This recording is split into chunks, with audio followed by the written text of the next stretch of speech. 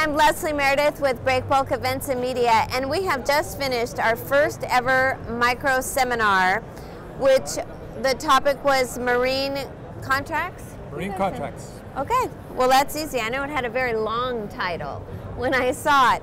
But I have our two instructors here who usually sit on opposite sides of the table, right? Indeed. Yes, ma'am.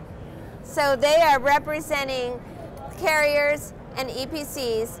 So they have different perspectives, different parts of the contracts that are important to them, and I'd like to know, and I know that you all would too, what are the three, say, key things that someone on either side of the table who's negotiating such a contract needs to be aware of? What are the most important things?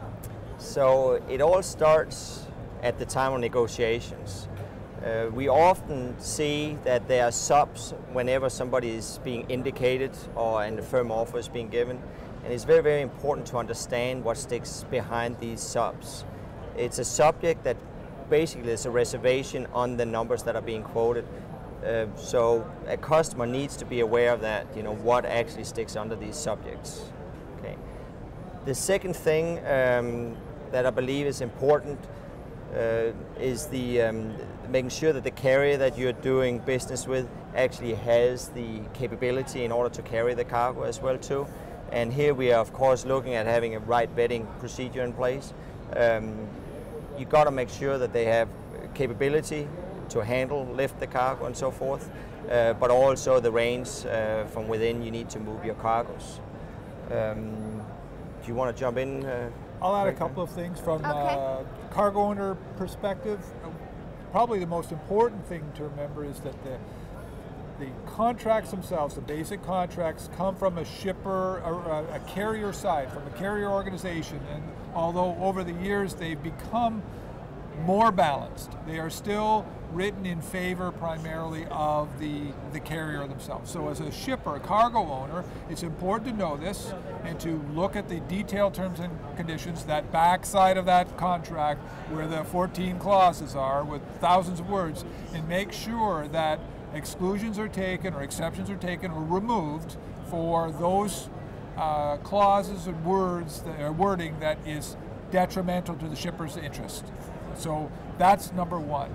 Number two is that in most cases there's other contracts. The contractor of sale or purchase of goods related to the cargo that's moving. The owner's either selling them or buying them, and there's other contracts involved. And it's important to get the marine contract aligned with the requirements of the sale of the goods contracts. It often doesn't happen. That ends up with disputes in the parties, confusion, gaps and lapses that don't need to exist if more attention is paid there.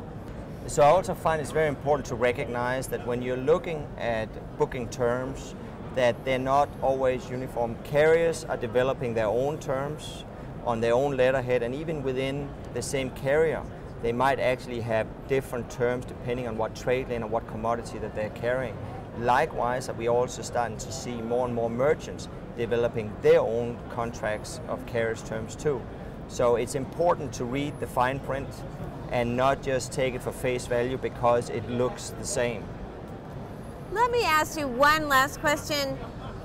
How can two parties like you work better together to end up with the best contract for both parties? What advice would you give others as they go into the negotiating table? Well, I think from our perspective, it's important to be transparent. I think it's incumbent on both the parties to ensure that each other is well aware of what the contract contains. One party is perhaps more skilled or more experienced than the other to take advantage of that. And use it as leverage, I don't think is beneficial over the long run. So transparency and a mutual level of understanding will produce a contract that's more successful for both. Great.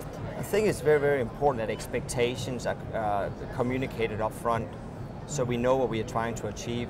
Oftentimes we are coming from different kinds of motivation, but if we can communicate it together, then we will be able to come up with a more appropriate contract. it might be possible for the ship owner to address more of the customer's needs if we are aware of it up front, so we get more proactive instead of reactive. So it all starts with communication, really, and knowing what expectations really are. And then I think it's very important that the industry continues educating themselves. There's been a big turnover in industry, and I think it's very, very important that we get the knowledge level up so we all are talking more or less the same language. Well, we appreciate both of your efforts in helping that come about with this first micro seminar. So thank you so much.